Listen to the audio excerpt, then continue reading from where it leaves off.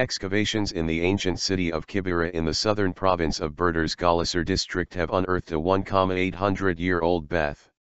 The bath is said to be from the Roman era and is 5,400 square meters.